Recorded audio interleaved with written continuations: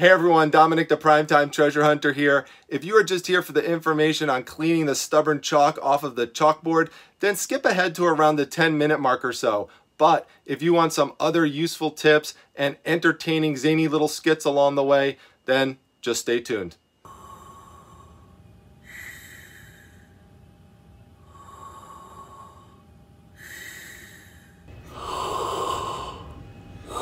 Will you stop? Will you be serious? My goodness, you cannot keep breathing like that around all the female characters here. You're freaking them out. I have to deal with constant calls from human resources. And stop pointing that thing at me. I keep telling him that. He doesn't listen. You're out of here, Vader. I've had it. I've had it up to here already. And you know where you're going? Someone who's going to take real good care of you. It's going to be Carl Bach. I mentioned him yesterday. He was interested in you from that case, and he is going off to Carl. I want to give Carl subscriber of the day. It's his birthday today. He's such a great supporter. Give Carl happy birthdays down below in the comment section. So many of you know him from coming by on the show. You know, Darth Vader was a little bit upset to find out that he was leaving because he's just so used to bullying everyone in the Darth Vader case because it's, you know, your face on it and everything. I know I've heard that 1,000 times as well. But it was time for him to go. So $24 for Darth Vader. He is the 1977 version. If you're wondering how to figure that out, you just have to peel back the cape, and right underneath it, right by the leg, that's where you're going to see the date for the 1977 figure here. In addition to that, there's a couple things I want you to know about Star Wars figures if you ever come across them, because one of the mistakes people make is they'll find a Darth Vader or, you know, a Luke Skywalker, Obi-Wan Kenobi or something like that, and it'll say 1977 on it, and they'll think that they hit payday over it. Well, first of all, it's not true if you don't have the accessories. So you have to have the accessories, things like a cape, if it came with something like that, and definitely the weapons. And the weapons are pretty small. So now, the lightsaber is actually a little bit bigger compared to like the blaster guns and stuff. But even with a bigger weapon like this, there can be flaws on it that you might miss. For example, on this one here, the tip is missing. Now, I've sold them with the tip, but there's a little flimsy tip that's supposed to come off the end of this. It's the same with Luke Skywalker's lightsaber, and it's the same one, same thing with Obi-Wan Kenobi's. So just having that extra little tip on there adds a ton of value. With regards to the cape, one of the things that you want to keep in mind is, are there any tears or are there any gouges? And you can see here, there's a circular little gouge there. You also want to check by the shoulder areas too. There could be little tears there as well. And Star Wars collectors are picky, so you want to make sure you disclose it. If not, and you mention it, you might get a return related to that. Now, what I like to do is have a little fun with the tears and have a little fun with the gouges if I come across them. What I do is in my description section, I disclose that these things are present, and then I make a joke and I say that they were probably obtained from a battle somewhere, you know, a lightsaber battle or something like that. People kind of get a kick out of it. You know, I actually say, hey, I think this, you know, little gouge up top makes them look kind of extra cool right there. So that's what I do. I try to turn item weaknesses sometimes into selling points, and people have a lot of fun with that. I've actually had comments about that, that's made people like the piece because I made a comment like that. So Jesse Shops knows I did that once with some salt and pepper shakers that were sharks, and there were some little scuff marks on it, and I said that they were battle wounds from you know, going after prey and stuff like that. You did see I had these Batgirl comic items here.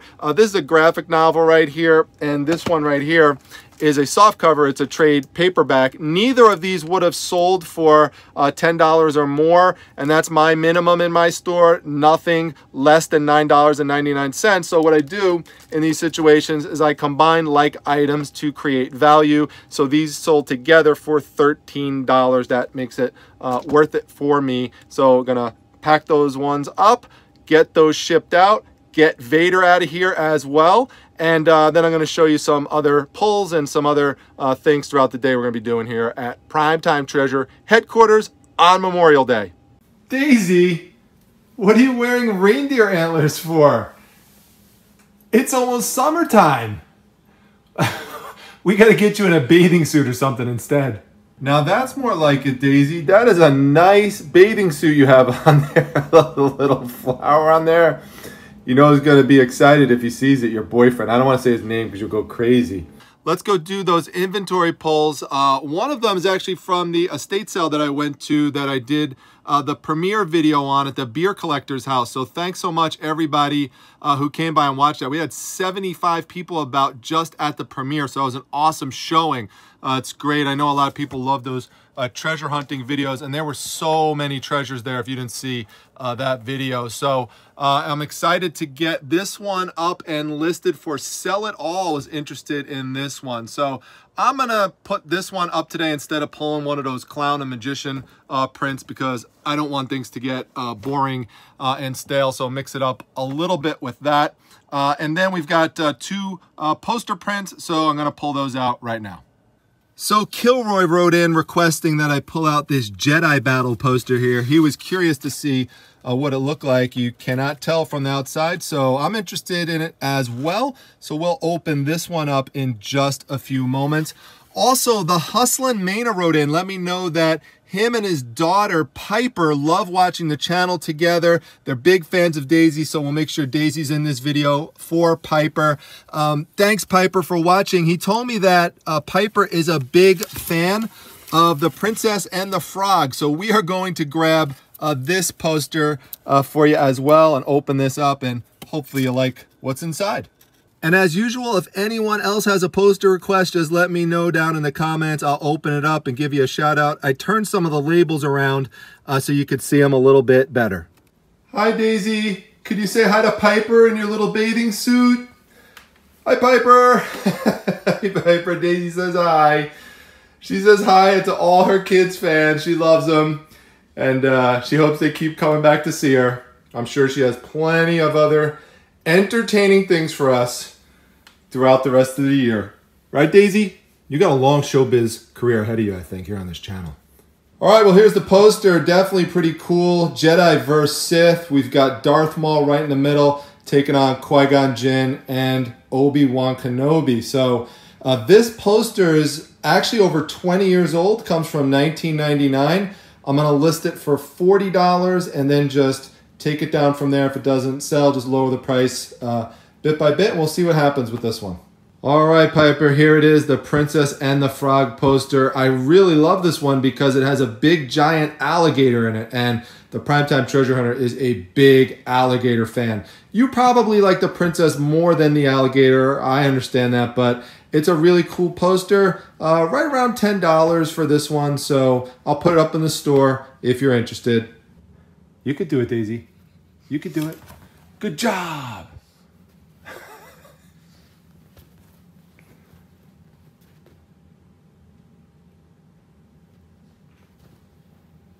All right, let's head over to inside the shed. We've got a request that came in from Pink Elephant Limited. Has to do with a big sign that I've got back here in the corner that you'll see. It's this old Milwaukee sign. I mean, it pretty much stands out every time that I come into the shed. You're going to see it. So, you know, some people are wondering, am I going to sell this thing and when? So I picked this up at a garage sale. It's in one of my videos from way back. You might remember it. And it's not just what it might look like here. It might look like it's like a big mirror because this is glass right here. But down below, there's like a chalkboard there. So I'm going to pull it out and show you the whole thing. Okay, so as you can see, this is the chalkboard element I was telling you about. Now, it has been used before, and one of the reasons why I haven't really done anything with it yet is because I knew it needed some additional work. Now, not much work, but these stickers need to come off, and then I need to clean all this off right here so it presents well. So I'm going to work on that. I will try to get this listed tonight, and you know, we'll see what happens with it. All right, so I already got the stickers off, so I'm going to need to just get the chalk off next and clean it up a little bit more. With regards to shipping, one of the things to keep in mind is that even though it's a big item, it's a flat, thin item. So that always helps in keeping shipping costs down somewhat. It's not as bad as you might think, but just to give yourself maximal flexibility, make sure that you set your shipping for general economy 1 to 10 days, because that doesn't commit you to a specific carrier. You could go to FedEx, you could go to USPS, you could go anywhere you want. Just gives you that flexibility on eBay, depending on where it is in the country that it's going to. If you're using a free shipping model, if you're using calculated, then obviously that's going to take care of itself. Okay, so here's the top layer of chalk removed, but the problem is we still have this residual chalk that's sort of ingrained into it right now. So we need to get that out with a deeper clean. Now that straight line coming through is residual from the sticker. There was a little adhesive that was left behind. Plus it's just, basically a boundary of the difference between those stickers and some of that residual chalk that's there. So what we're gonna do is take a bucket of hot water or warm water. So I've got some right there. And then I put a half a cup of vinegar in there.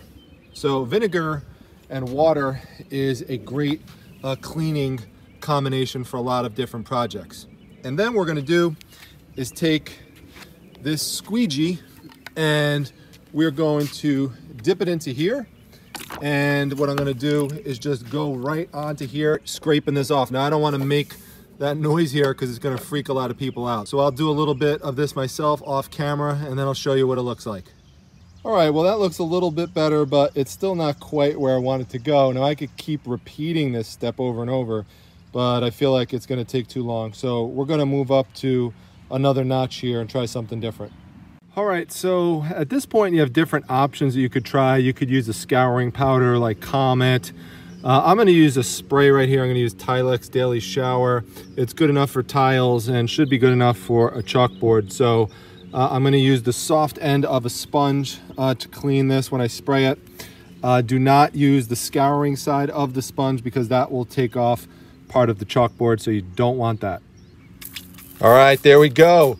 The fastest spray gun in the East right there. And I always like to give it a couple extra squirts for good luck at the end.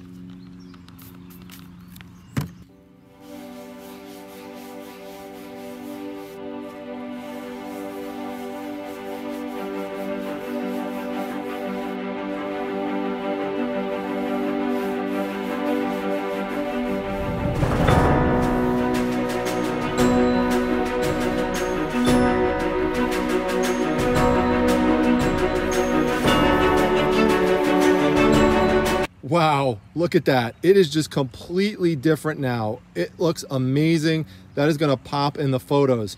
There's a few little last touch-ups I wanna do. I'm gonna get some residual lint off with a lint brush, and then I'm just gonna apply a little bit of olive oil on those residual sticker areas down the middle, just to get some of that stickiness off, and then we should be all set. Look at that. I'm even busting out the lefty lint roll for you all. Look at that. I just used a little pledge, or you could use end dust just to spray down the wood there and just, get that nice and spiffy. So the back looks fine. There was no water or anything that seeped through to the other side, as you could see here. Everything's fine. There's no water stains or anything like that. So we're all good. Just time to take some pictures and get this posted. So here's another advantage of those trifolds that I use. You could also use them to get a nice solid white background for signs, even if you're shooting outside. So I'm just gonna take this, put it on there, and then you can take your photos. So there you go. I mean, that is gonna look sweet when I've got it listed up on eBay. Just crop it right around that. It's gonna look nice. And by the way, this is why I would suggest getting multiple trifolds, because if you want to take some longer view shots like this to get the base of the wood or the side of the wood, the extra trifold is going to give you some additional margin to work with, so you don't have to worry about running out of white space. And here you could see the same principle just from the other angle. I just wanted to be very clear about one thing, which is that I know I did mention a few brands in this video, but no part of this video at all was sponsored by any company. In fact, if the water and vinegar would have worked just fine, I would have stopped there. But really, I think what really did the trick was the Tilex Daily Shower. I mean, you know, I didn't even read that somewhere. I knew scouring agents could work, so I just had this handy and I figured, you know what, it works on tile, so it should work on a chalkboard surface. So here you go. I think a new discovery here on the Primetime Treasure Hunter YouTube channel. I'm not sure. Tilex, if you want to give me a ring and, you know, we could talk a little bit, you know, let me know. Same goes for End Dust and Pledge. Hey everyone, a couple of last sales to show you before I wrap up for the day. The first one is what's inside this poster tube right here. It is the Princess and the Frog poster that I showed you earlier. Don't worry, it is going off to Piper. I messaged her dad to let him know that I did put up this listing because I didn't want it to go to somebody else before they at least had a chance to see it. So he said that she's going to be super excited. Piper, this is coming out to you. Sold for $14. There was one other person who had the poster priced lower than that, but the person's feedback was not good at all, with lots of complaints about the condition of the poster when they would arrive. And so you could use that to your advantage and bump up the price a little bit. It adds value to your own item. Now this is a $60 poster sale. I can't show it to you though because the contents are adult related. It's a picture of the cover from the Nothing Shocking album by Jane's Addiction. Of course, you could look it up if you're interested to see, but you know, just make sure there's no kids around when you're doing that. But this is one of the many posters that I pulled out of that barn. It's a state sale video that I showed called The Barn in the Middle of Nowhere, or Posters in the Barn of the Middle of Nowhere. You could just look it up on my channel and you'll find it. I just crushed it that day with poster sales. So yeah, there were some, you know, $10 to $15 posters in there as well, but there were a lot of valuable ones, and this is one of them. So happy to see that one go out the door. Another one that's sold right here is one of these prints. This is kind of an edgy Spider-Man slash Venom print right here. You can see we've got a little edgy saying right there. And this one sold for $12. I have a bunch of other original art pieces of this size by Chris Giarrusso in my store if anyone's interested. All original, all 100% authentic. And one other one here, you know, not much to speak of with this one. It's just one of these old role-playing game books. I have a feeling the person who purchased it was just looking for this specific one, maybe played it when they were younger. And this is just one that goes out the door for 10 bucks. This is one of the many role-playing game books that I got in that storage unit haul pickup. And you know, it's just like the posters, right? There were some that sold for 10 bucks, and then there are other ones that sold for like $70. So that's what happens when you do bulk deals. I love doing bulk deals, and I don't mind sending things out for 10 bucks at all. So that's it for today, folks. I hope that you enjoyed the video, all the little tips and stuff, and all the fun, regular zany antics that I have going on this channel. My goal is that when you come to this channel, that you never know what you're going to see when you hit that play button, and that you find the information educational, entertaining, and fun. If so, make sure you hit the like button, make sure you comment down below, and don't forget to subscribe. That's super duper important. I'll see you back at the next one, everyone. Take care.